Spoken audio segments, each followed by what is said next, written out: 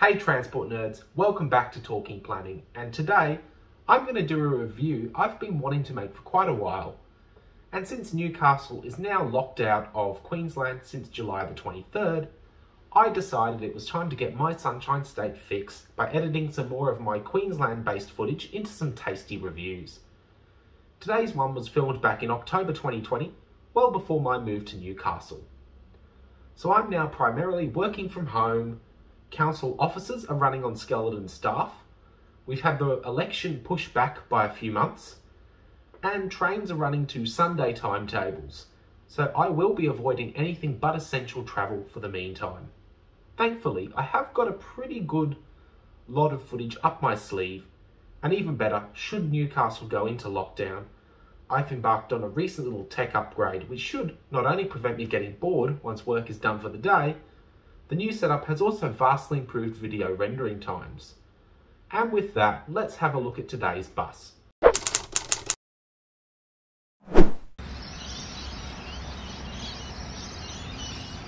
After years of Cummins or Cat-powered integral Bustech products, Surfside has decided that their brand new buses should have a spine and has moved towards MAN chassis. This one has a Bustech body on an MAN 19.320 chassis.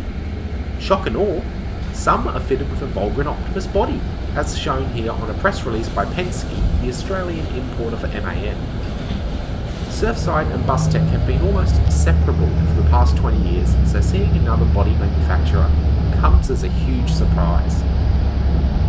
Stepping on board, this interior is 100% pure Bustech and has the quintessential seat fabric, silver handrails and textured seat backs and wall panels that have become all too familiar to Gold Coast bus passengers. There are, however, some things that set these apart from the many integral Bustech products that the minute portion of Gold Coasters that use public transport may have noticed. First up is that window line. Most Bustech products since about 2002-2003 have had separate windows rather than bonded plate glass.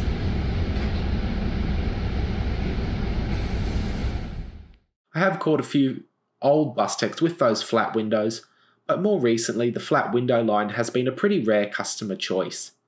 This is changing, and this MAN joins more modern Bustechs with flush fitting glass, like you'll find at Transit Systems and Torrens Transit in Adelaide. But back inside there is another important feature, USB ports. I did also note that some of the last Bustech XDi Is at the Gold Coast were fitted with them when I reviewed them last year. Unlike Brisbane transport buses, the USB ports, however, are located on the ceiling panels below the air conduct.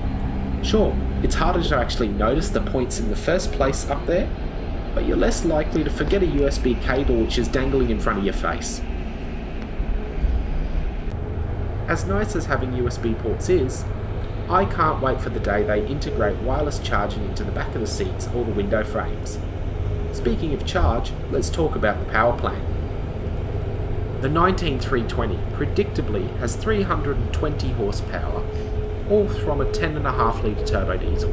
There's also 1600 Nm of torque on tap, all through a 6-speed ZF auto, making journeys quiet and smooth. So let's have a quick listen now.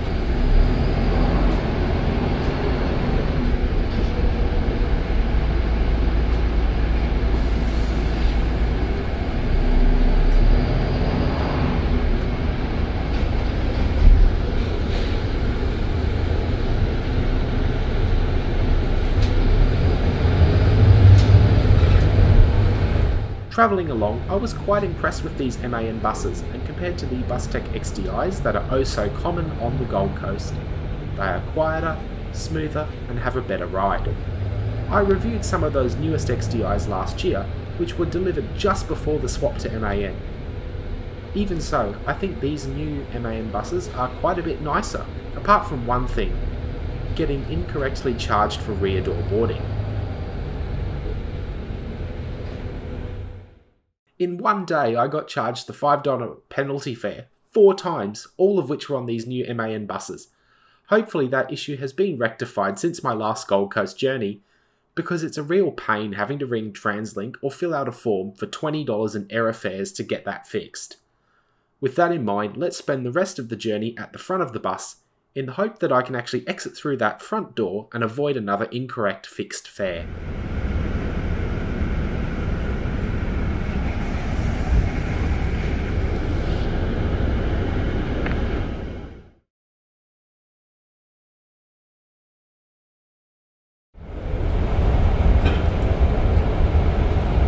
Obviously up front this design is 100% pure Bustech, but the smoother window line is a pleasant way to freshen up the VST design.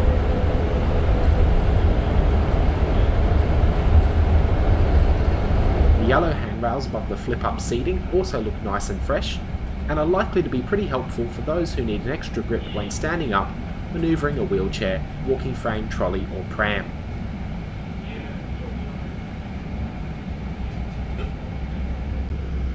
Sensibly, there's also a seat belt to hold a wheelchair in place, and you don't have to flip up any of the seats to press the bell, which I think is a great addition. This is always a good thing because most of the time the flip-up seats are actually left down, and some manufacturers decide to put the button underneath the seat. But speaking of bells, I think it's time to press one as I'm going to be jumping off at the next stop.